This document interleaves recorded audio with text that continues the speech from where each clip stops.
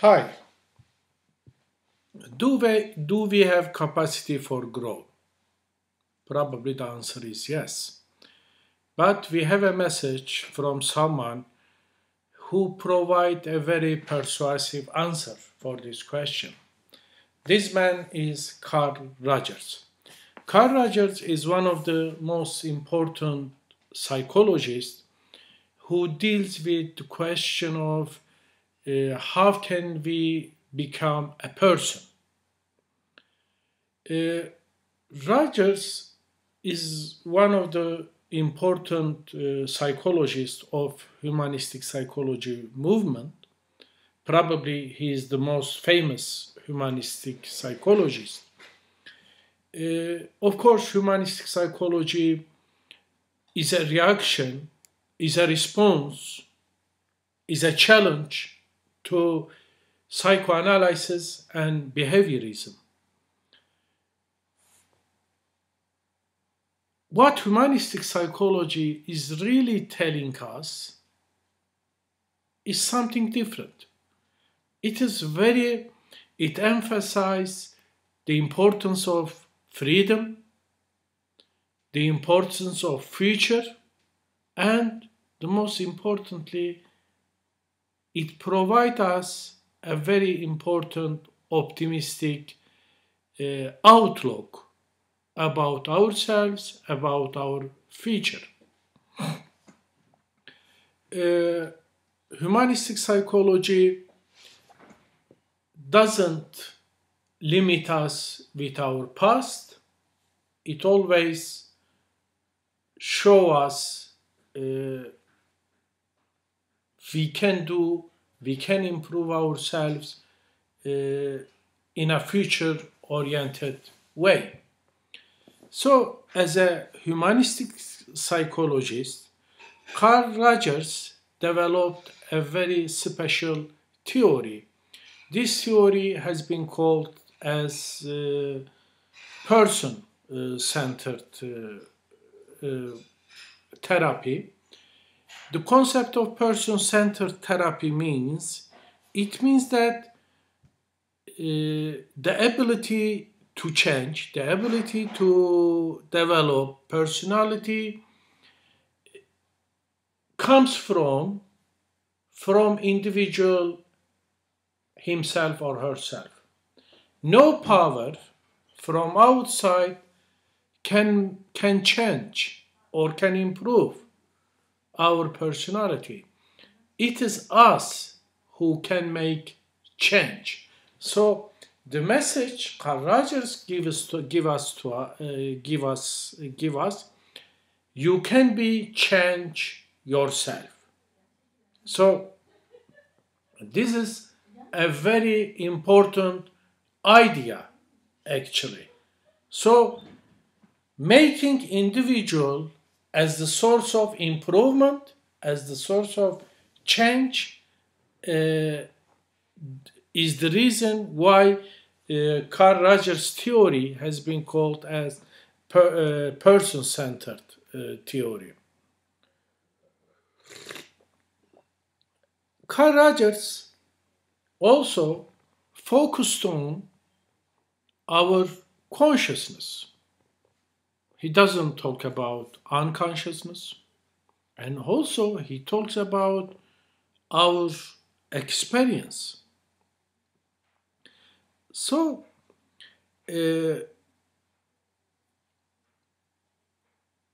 our experience, our individuality determines our perception of reality. So, Rogers tells us that reality is what you are perceiving.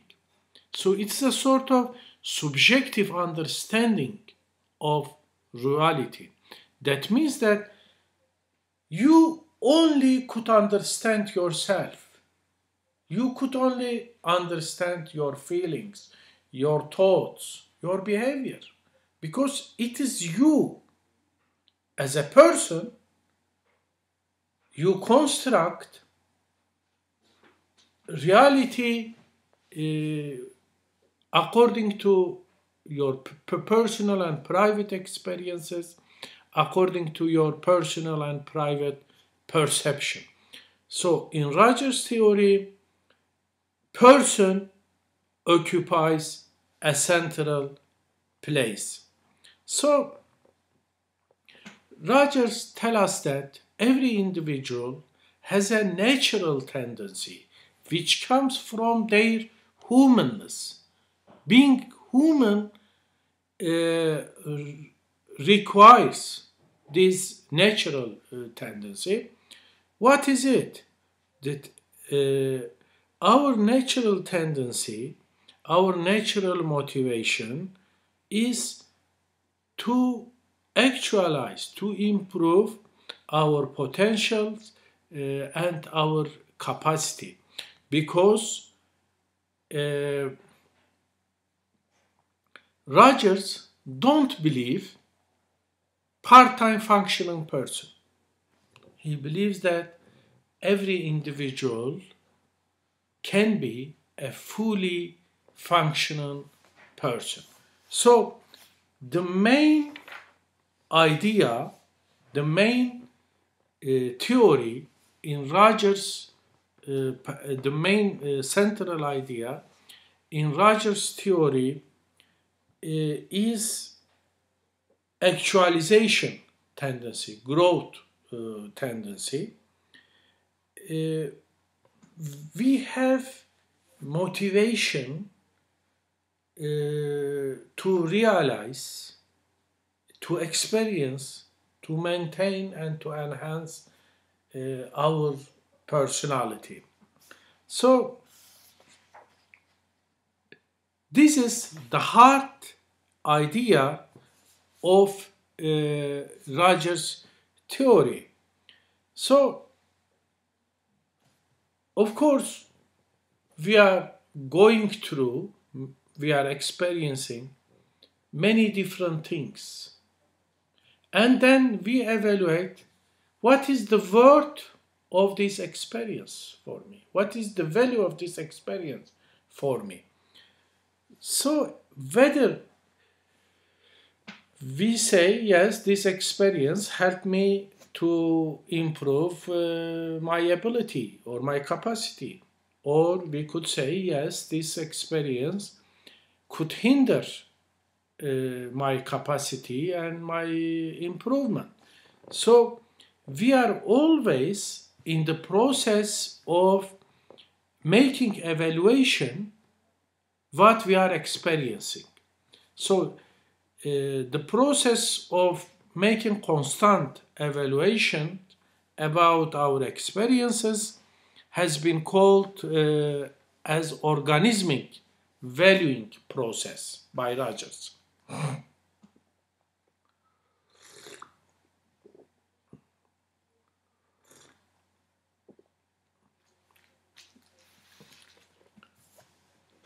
So Rogers values human individual. He said that every human individual must have a positive evaluations about themselves. But that does not mean that we are ignoring what other people thinks about us. He said that every individual needs acceptance, needs receiving love and approval from other. But we want this acceptance, with this love and this approval from others in a positive manner. This idea has been called as positive regard. And of course, Rogers goes one step further, and he said that, for example, mothers love their children regardless what they are doing.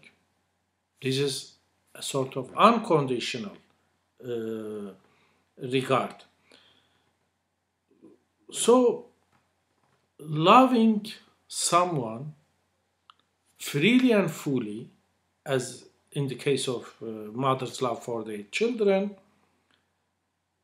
shows that mother's love is not dependent on child's behavior. So similarly, in the relationship between person and therapist, there must be a similar relations. Therapist must have a sort of unconditional positive regards for the person he or she is communicating with. That means that therapist must give a message to his client, say, I don't care about what you do or what you did. What I care about you, what I care is you, and you are here.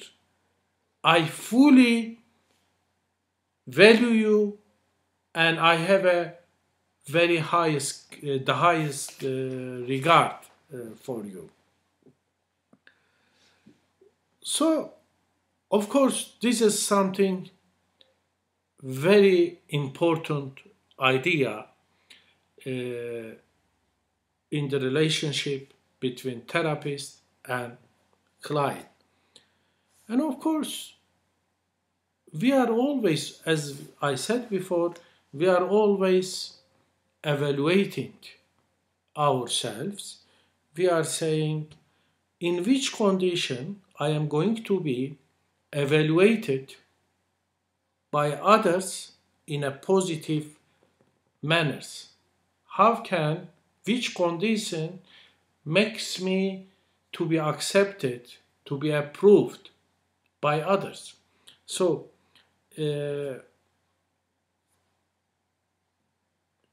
and we say, okay, under this condition, I will have positive approval and acceptance by others. So this situation has been called by Rogers as positive self-regard. And of course,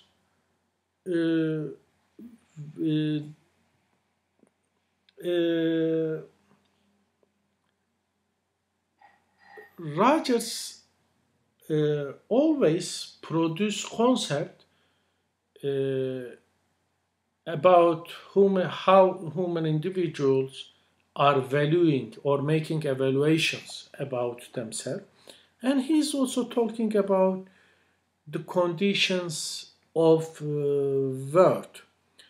I mean, when people have some sort of beliefs about some behaviors, if they do this behavior, people believe that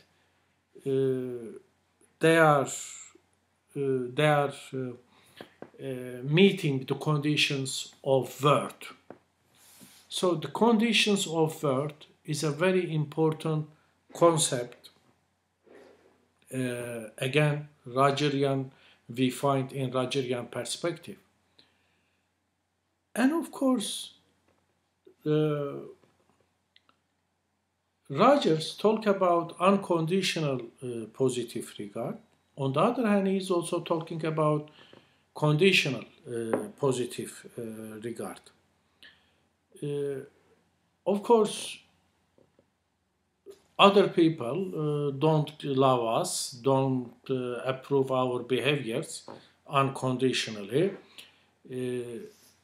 They accept or they approve or they love us as long as we meet some conditions.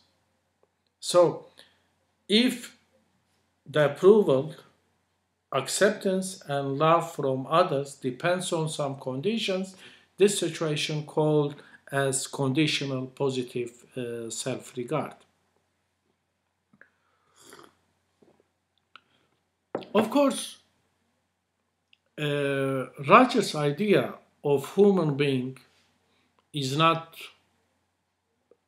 a straight concept. he said that when individual makes evaluation about himself or herself, sometimes individuals find contradictions, discrepancy between their concept of self, at the same time about their aspect of experience. People could think that they are a very humanitarian person. This is a characteristic of their self. But on the other hand, they could find out that they are hating some persons or some groups. How can you be a humanitarian person as well as someone who hates others? So this is, every individual could find himself or herself such a conflictual, difficult situation. In this such situation represent a state of incongruency in our personality. So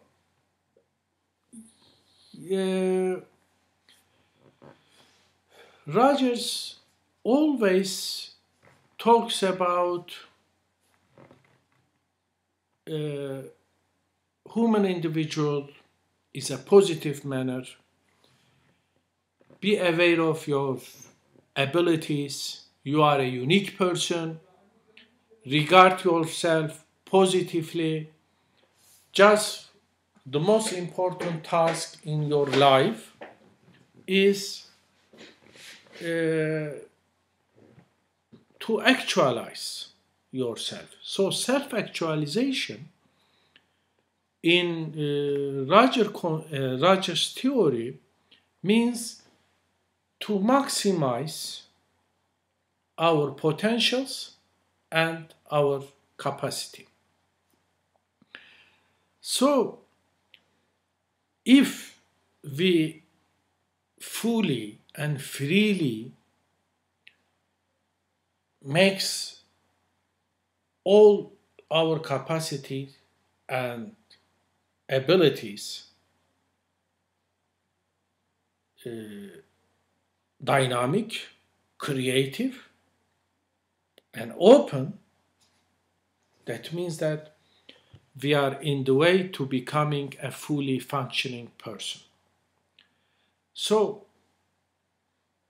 the concept of fully functioning person is the most important aim for personality development.